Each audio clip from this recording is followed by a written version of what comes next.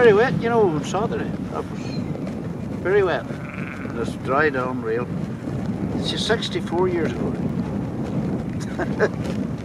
Playing a wee B250 International. She's 19 and 58. She's 64 years of age. Sowed out in grass seed. It was in kale last year, then anti-grass. You're in Buckna, down below Slemish Mountain. It would be an arable farm. Keep suckler cows, sellers. I use the Coulard bull on them. And pedigree too. There's about 50 ewes, and they're clean meat link crosses. 50 acre. Well, it was in my father's time and in my granddad's time. It's mine now. Oh, I have a 414, a 434, a B250 and a 685 International. And then I have a 7610 and an 8340.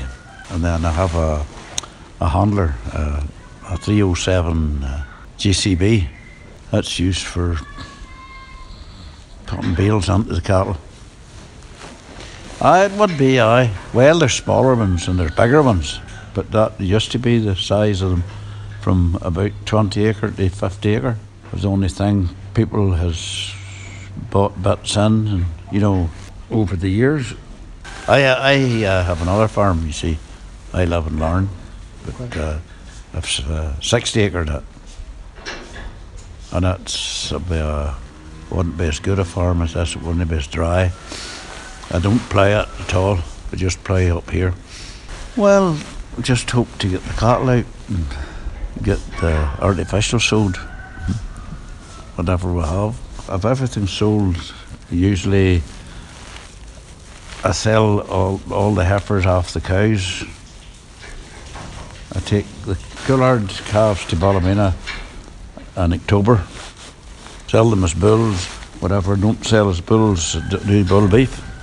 The heifers are usually sold off the cows, the purebred Sailor heifers.